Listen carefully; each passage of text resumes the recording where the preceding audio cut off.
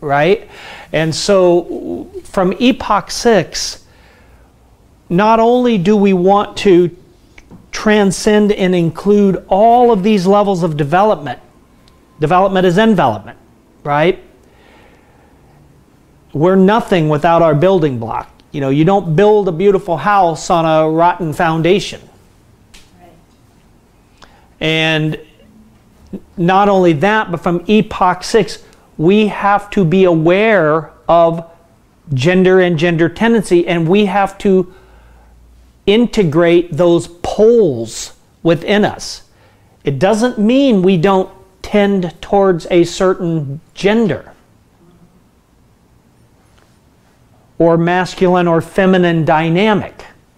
It means that we have awareness to how both of those need to play out in us and be integrated and integrated into the world. And postmodernity has created a disaster around this with trying to create so much equality that they try to wash out any type of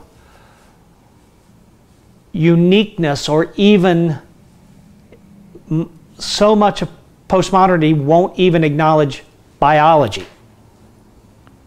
And it's disastrous, right? I've got more testosterone in my body than you do. But I know that. I'm aware of that. I'm aware of male and female. I'm aware of masculine and feminine dynamics and the need for both of those and the integration for both of those. So I may still tend towards agency in my communication, but hopefully honoring the communion and understanding the communion and ultimately integrating that communion in myself, integrating that healthy feminine dynamic in myself. But it doesn't mean that that becomes neutral, completely neutral in me. Just like, yeah.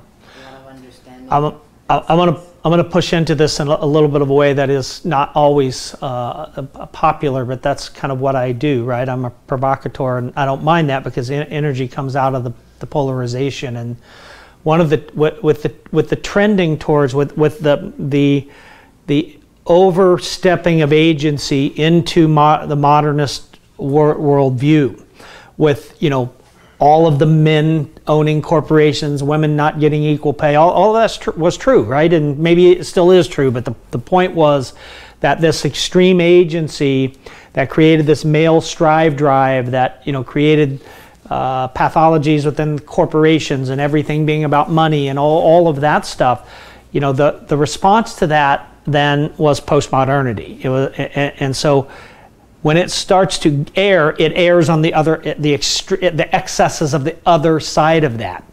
And we have to be very careful right now about the excesses of the feminine dynamic coming into postmodernity, and I'm very convinced that that is currently happening.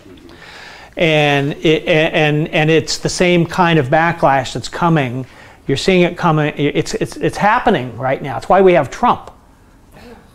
It's one of the primary reasons that has happened, because of the excesses that have now happened within the far left liberal dynamic.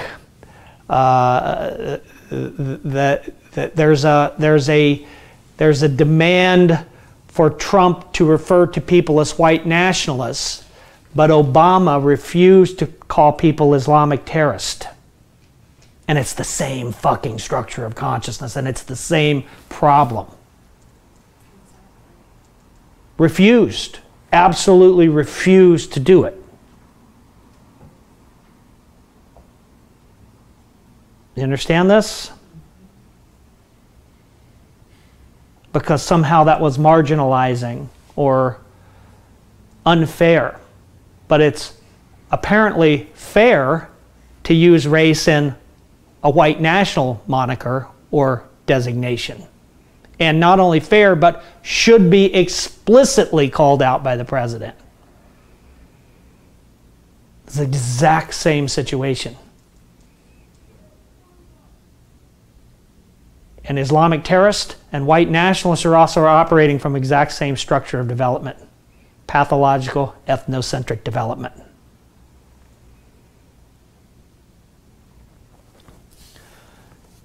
And as it slides further and further and further into that, if you're not skillful, what quickly happens is it starts to look like, whether it is or not, it starts to look like that it's not just pathological masculinity that's being pushed back against. It starts to look like it's masculinity that's being pushed back against. Smash the patriarchy. Smash the patriarchy. And that is going to create disaster because it's not how development works, and it becomes highly unhealthy.